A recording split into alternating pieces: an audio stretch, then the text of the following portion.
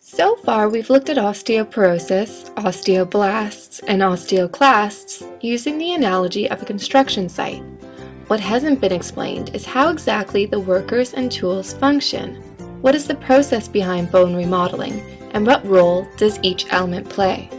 In this video, we will examine calcium, which is the primary material in bones, to see how its levels are regulated within the body. So calcium is our material. Its levels are regulated metabolically with a feedback loop involving hormones. So by metabolism, we are simply referring to chemical reactions and processes that occur within our body. And hormones are messengers that stimulate specific responses from different areas in the body through feedback mechanisms, which are simply just cause and effect circuits that feed back into themselves. Let's continue to break this down. Why do we need calcium in the blood anyways? Well, calcium is necessary for muscle and nerve function, as well as blood clotting. This physiology can get complicated, so we won't go into more detail, but it is important to know that calcium is a necessary element of blood plasma. Let's now examine calcium metabolism, and more specifically, the feedback loop that keeps calcium levels within the blood constant. The body works constantly to maintain stable, balanced conditions. This is known as homeostasis. There are two glands that work to maintain blood calcium homeostasis, the thyroid and the parathyroid gland. Both of these glands make and release hormones that work to maintain this balance. When the body has low blood calcium levels, the parathyroid gland reacts by secreting parathyroid hormone, also known as PTH. PTH increases blood calcium levels by activating osteoclasts, which, if we recall, are responsible for breaking down the bone to release calcium from the bone into the bloodstream. PTH also activates vitamin D, and vitamin D increases the amount of calcium that is absorbed through the kidneys and through the small intestine. So as you can see, parathyroid hormone, or PTH, acts to increase calcium levels in the blood. Now you may be thinking, what? I thought vitamin D was a tool used to help build bone.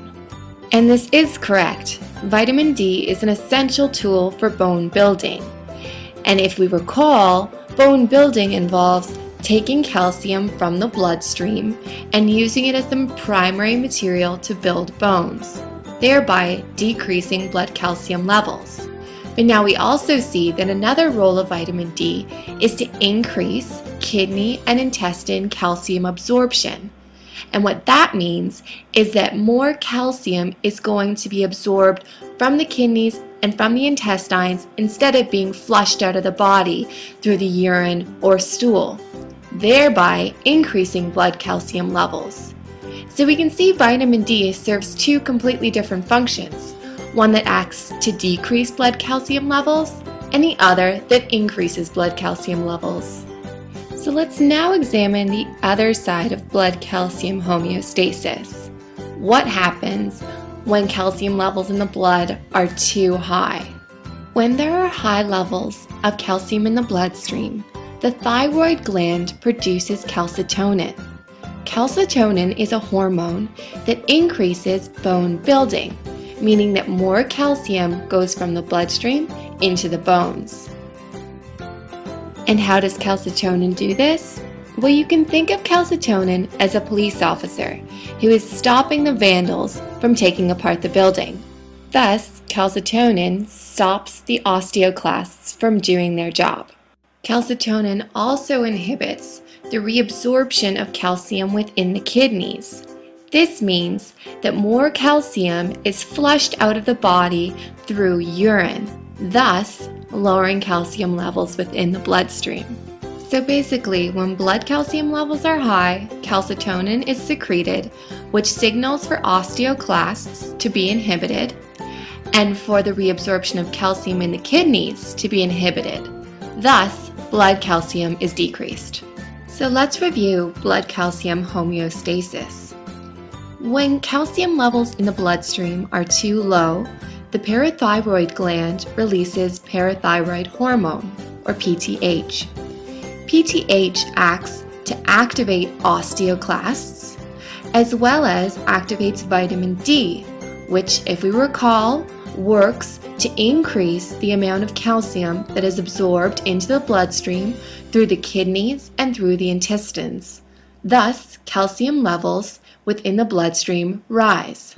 And when calcium levels within the bloodstream are too high, the thyroid gland produces calcitonin, and calcitonin acts to inhibit osteoclast activity as well as inhibit the reabsorption of calcium through the kidney. Thus, calcium levels within the bloodstream will fall. And here's a summary of how these two systems maintain blood calcium homeostasis. And lastly, let's review the different roles of vitamin D. So vitamin D is an essential tool for building bones. And when it is used to help build bones, this decreases blood calcium levels. But vitamin D is also important in increasing kidney and intestine calcium absorption. And when it serves this function, it acts to increase blood calcium levels. I hope this video has helped you to better understand how calcium's levels are regulated metabolically through a feedback loop involving calcitonin and the parathyroid hormone. And remember, the purpose of this feedback loop is to ensure that calcium levels within the bloodstream remain constant. So no matter if we're trying to increase calcium levels or decrease calcium levels, the purpose is to reach this homeostatic balance. Thank you so much for joining us today. Take care, everyone.